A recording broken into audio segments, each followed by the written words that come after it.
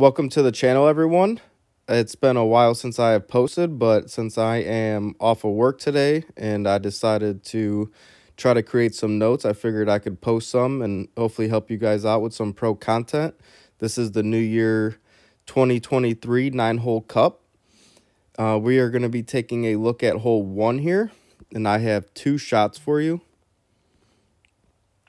The first shot is going to be a headwind angle.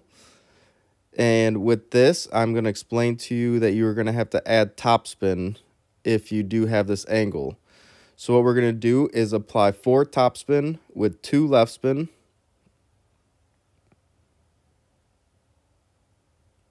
And at max extension, have a red ring touching the left side of the rough.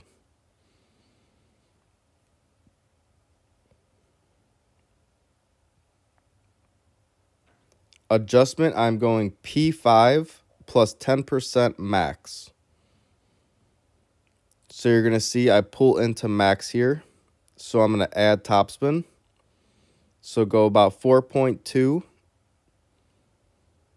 If you have an extra mile 8, I would recommend going 4.1 since you do have 1 yard less.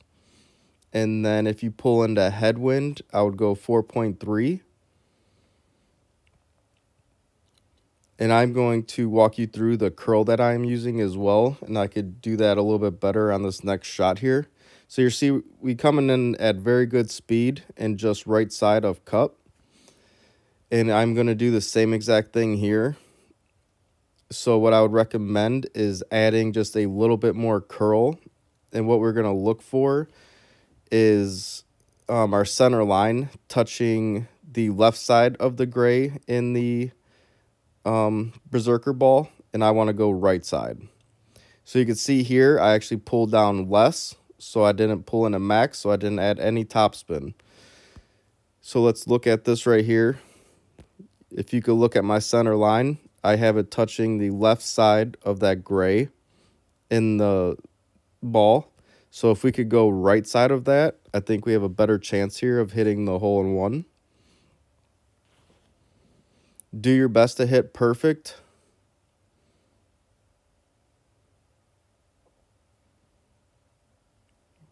And you're going to see again, this comes in at very nice speed, and we are just missing right side. So this is going to be hole 1. If you guys are new to the channel, if you guys could please hit that subscribe button, and I will see you guys on the next hole. Good luck.